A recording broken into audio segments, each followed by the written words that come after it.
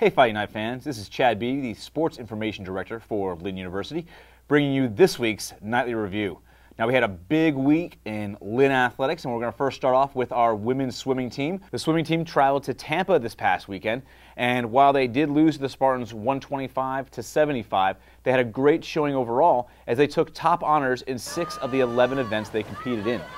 Tally Carmignani was the big winner in this overall, after being named the Sunshine State Conference Swimmer of the Week.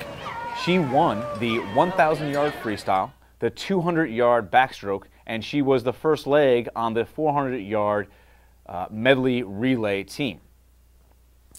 So big week for Carmignani, and other winners in this dual meet were Magdalena Baranowska, who won the 100 and 200-yard freestyle, as well as Tyne Potheater, who won the 200-yard breaststroke.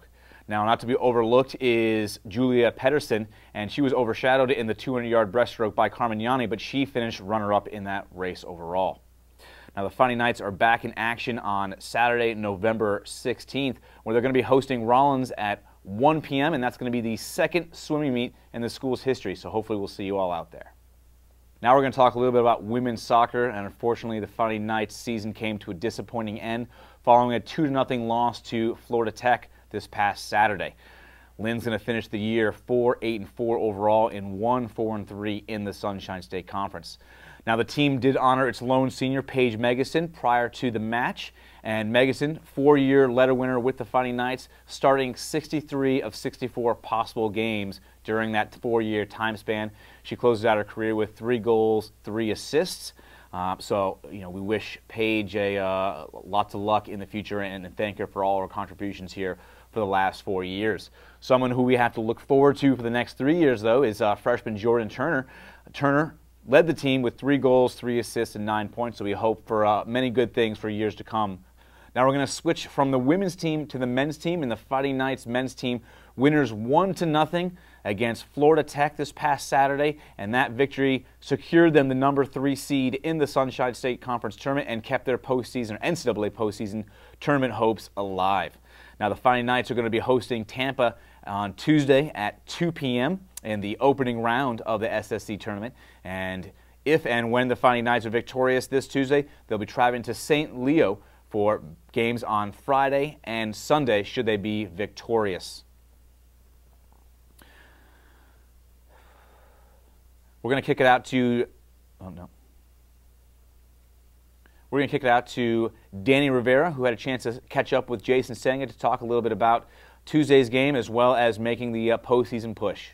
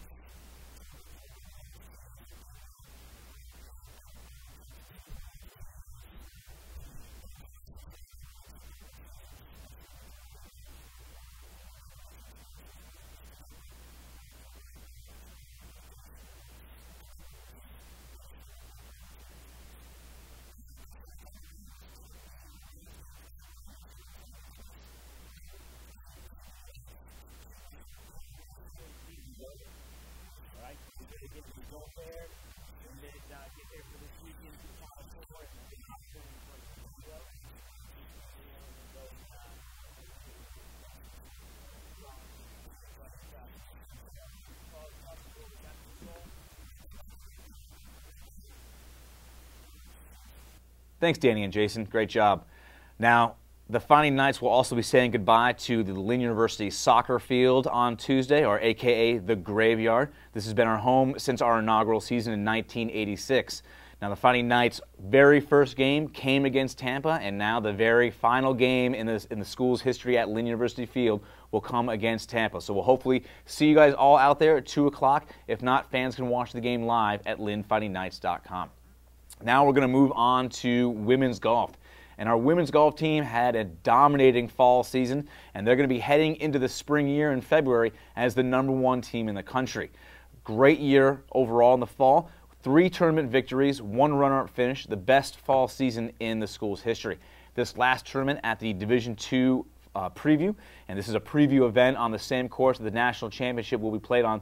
The Fighting Knights won that event by smashing their school's 36-hole team record by 17 strokes. Samantha Smolin also breaking her own record, which she set earlier this year, with a 138 total. So great job all around from the Fighting Knights, and we look to continue that same success in the fall as we look for a potential back-to-back national championship season.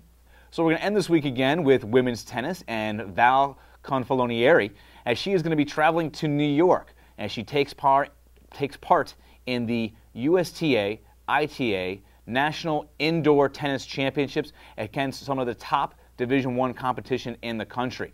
And this is only the second time Lynn University has sent somebody to the USTA ITA Fall National Indoor Championships. The last time coming in 2007 when the men's tennis team sent Julian Carsuza and Dennis Regraf. So Val is going to be the first women's singles player to make it there. The draw has not been released yet. She's going to begin competition on Thursday, and log on to LynnFightingKnights.com for all your information on the women's tennis program, Val's success, as well as all of our 14 intercollegiate athletic programs.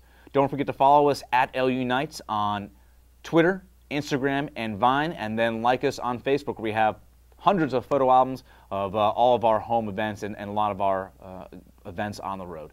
This is Chad Beatty for Danny Rivera. Thank you very much for tuning in to this week's Nightly Review.